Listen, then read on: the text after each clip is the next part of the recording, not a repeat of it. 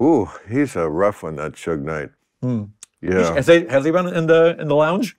No, he's been in prison Oh. for quite some time. I did have him on Politically Incorrect once. I saw him at a bar once. It was kind of a club. It was on Santa Monica Boulevard. I think it was called Peanuts. Do you remember that back in the day? Vaguely. I don't know if I've ever been inside, but I remember driving by. It was, this is like...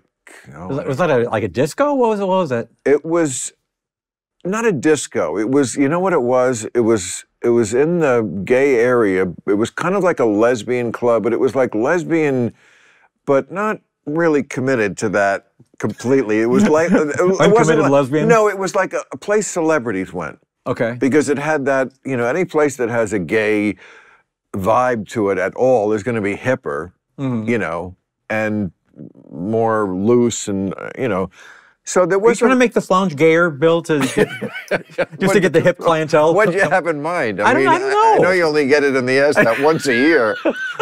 Let me ask you another question. When is your birthday? Well. Really? October 23rd, 1959. When is it? October 23rd. Oh, so you just had a birthday. I did. Oh. I did. And you turned... 85. I'm telling you, you look fantastic. Thank you.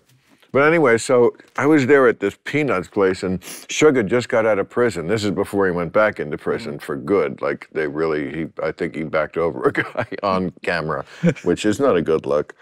But one of those oopsies. Yeah, but he had just got out of prison, and he was there with all his, crew and a lot of... Anyway, I pissed off one of his soldiers, a lesbian girl. I think it was like, one of his recruiters. What did you do, Bill? There was this floor show, and she stood right in front. I just said excuse me, you just got right in front of me, and she was like, all of a sudden, it was very out of control, and my friend thought we were going to get killed, but then I ran up to. I didn't ran up. My friend wanted us to run away, and I was like, no, I'm not going to look over my shoulder my whole life. Right. I remember they were wearing the red, it was L.A., the famous L.A. Dodgers cap, but in red. And it's sort of famously blue, that the L.A. Dodgers, so there's a statement right there.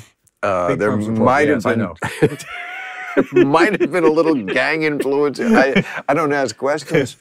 Anyway, long story short, he said he watched Politically Incorrect in prison, so I was okay. So Politically Incorrect did save my life. Were you ever on Politically Incorrect? I was. Thanks for remembering. Well, come on. It was the 90s. It was the high point of my life, Bill, and you don't even remember. You could have been with Kissinger. I wouldn't have remembered that either. It was me and Gibby Haynes. Gibby Haynes? From Seriously? Butthole Surfers. Who?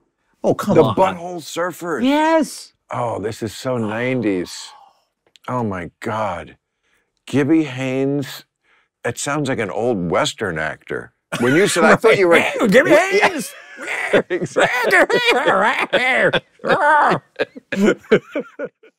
Hey, thanks for watching the clip. Hit the subscribe button now so you never miss out on our Club Random content that's posted daily.